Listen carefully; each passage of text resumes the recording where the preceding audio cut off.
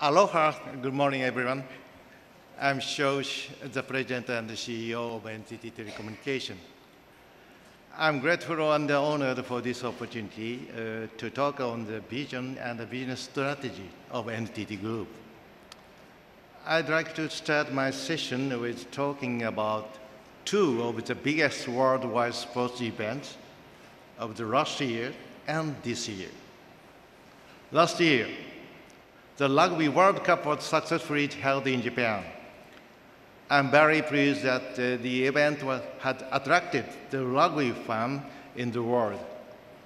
And also, many people had great experiences at their visit to Japan. It was truly happy and honored that Japan had taken an important role as the host country. In the photo on the left side, you can see I exchanged the national jerseys of Japan and South Africa. The gentleman beside myself is Mr. Jason Goodall from South Africa. He is CEO of NTT Ltd. That is our sister company. Our teams were played in the quarterfinal, and South Africa won. They won all the following games, and finally, South Africa got the World Cup at the end. We hosted the game in Japan, and Jason's team became a champion. As you know, that was great for NTT. And now, the Tokyo 2020 Olympic and Paralympic Games, which is long awaited for us, will be held in Japan this summer. It is the fourth Olympic Games to be held in Japan. Let me briefly look back on Japan's history of telecommunications comparing to the Olympic Games held in Japan. The first Tokyo Olympics was in 1964. It was a 10-year-old boy. I was a 10-year-old boy, and in the 5th grade of elementary school. We experienced various technological innovations for the Olympics. The bullet train, the Shinkansen, for example, was launched in that year. In the telecommunications field, TPC'20 was laid as the first trans-Pacific submarine cable systems, marking the first step of international telecommunications. TPC'20 officially launched 4 months before the opening ceremony of the Olympics. A commemorative talk over this cable system was between US President Lyndon B. Johnson and Japanese Prime Minister Hayato Ikeda. Its sound quality was equivalent to that of local call. The second event was the Sapporo Winter Olympic Games in 1972, when Apollo 17 landed on the moon. We saw a tremendous leap in science and technologies, while telephones became a major means in the telecommunications world. The number of telephone subscribers in Japan exceeded 20 million, and the household penetration rate was about 30%. It was only later in the 1980s that fixed phone began to be installed in common household. Third was the Nagano Winter Olympic and Paralympic Games in 1998. I worked for it on site as an employee of NTT. In the early days of the internet, the number of internet users in Japan reached 15 million, and the individual penetration rate was about 10%.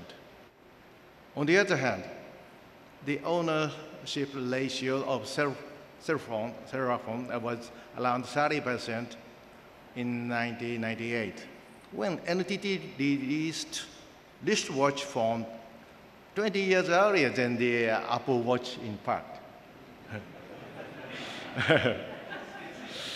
For the Tokyo 2020 Olympic and Paralympic Games, we look forward to welcoming people from all over the world with our hospitality again. In addition to sports events, there is lots of entertainment in Japan. For example, the Super Mario Zone, a new attraction featuring one of the most popular video games, will open in Universal Studios, Japan. 5G services will be commercially available in Japan, and the 5G-related new features attract great attention. So we are extremely excited to build a legacy in the history of telecommunications. By the way, Millennium babies born 2 years after the Nagano Winter Olympic and the Paralympic Games will be 20 years old this year. For those born in 2000, Facebook launched at the age of 4, YouTube at 5, Twitter at 6, and iPhone at 7 years old. They grew up with a variety of digital services and devices emerging one after another. As these digital natives are increasing, we can assume new business models will be also created. So let me move on to the next topic, our everyday efforts for communications infrastructure. We focus on not just innovation of telecommunication, but also improvement of the safety and security in daily communications. This shows our global IP network. There was a big earthquake in Japan on March 11, 2011. This earthquake caused 4 of the 5 main submarine cable systems between Japan and the US to be disconnected. We managed to maintain communication traffic with the one remaining cable system, enabling Twitter or Facebook users in Japan to share various information. Based on our experience on this huge disaster, we deployed a cable-laying ship named Kizuna and unmanned diving robots to further strengthen our recovery capabilities for submarine cable system. Recognizing the necessity to maintain and secure electronic power by ourselves, NTT Group planned to invest about $5.5 billion over the next 6 years to deploy an independent power supply network. We supply power not only for networks and data centers that send and store customers' important data in case of emergency, but also for hospitals, factories, public facilities, and electric vehicles. We also plan to launch power generation and the retail business using green renewable energy. With these initiatives, we aim to complement the existing power supply system to secure stable energy for local society and communities. We consistently make every effort to improve the safety and security of telecommunications infrastructure. So let's think about our future world. What sort of global communication would you envision in the future? NTT Group aims to create a smart world where various social challenges can be solved and sustainable growth of companies and societies can be achieved. We announced a vision for the future communications infrastructure called IOWN in June 2019, last year. IOWN stands for Innovative Optical Wireless Network. Let me show you the future of IOWN. IOWN is made up of 3 technologies. The first is an all-photonics network. This network technology are enabled by using photonic networks and devices on an end-to-end basis, causing the shift from electronics to photonic. It has a future of low consumption, large capacity, and low delay. And each of them can improve the present network by about 100 times in achieving large capacity, low latency, and low power consumption. The second is data twin computing. This is a technology that reproduces the real-world object and human replicas in cyberspace. So it can be possible to predict a future failure and change in the real world. The third is cognitive foundation.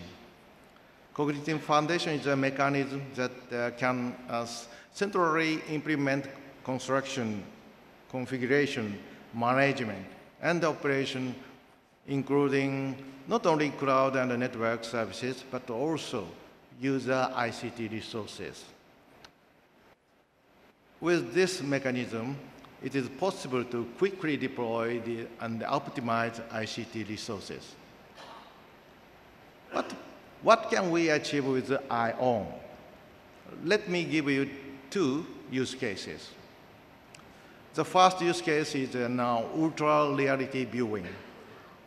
With our ultra reality viewing, ultra high definition video and realistic sound can be transmitted to reproduce the entirety of the stadium, enabling viewers to feel as if they are in the stadium. If we can also reproduce a sense of touch synchronized with sight and hearing, viewers can feel as if they catch the wind brought by a player running in front of them. They can also feel the cheers echoing in the stadium as sound pressure to their whole body. In other words, we can offer a new viewing style that appeal to the sense of touch as well as with sight and hearing. This technology will dramatically change the way to watch sports, taking us into another dimension. The second use case is optimization of energy distribution on a global scale. The left graph shows future growth in the data volume. The amount of data was 2 zettabytes in 2010. It's expected to be 175 zettabytes in 2025. As the amount of data increases, the power also increases. The right graph shows the power consumption by the IT devices. This is also expected to increase from 61 billion kilowatts in 2010 to 240 billion kilowatts in 2025, and 550 billion kilowatts in 2050. ION will solve the problem. The all photonics networks can reduce power consumption, and digital twin can optimize energy distribution. With digital twin computing, we can simulate the required energy due to change in the climate, temperature, population, etc. It may be possible to make optimal energy distribution on a global scale and reduce greenhouse gases. We will contribute to achieve the United Nations SDGs, such as affordable and clean energy and climate action. Last, let me talk about our business strategy. NTT Group reorganized the corporate structure to strengthen its global business last year.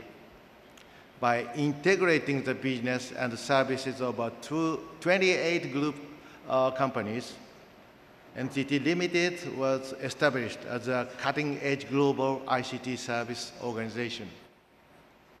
NTT Ltd is designed to provide high-value added services to their client by consolidating their affiliate of NTT Com and Dimension Data Group outside Japan, as well as NTT Security. NTT Com and NTT Ltd will work together under the concept of one entity to contribute to our client business growth and realization of smart world.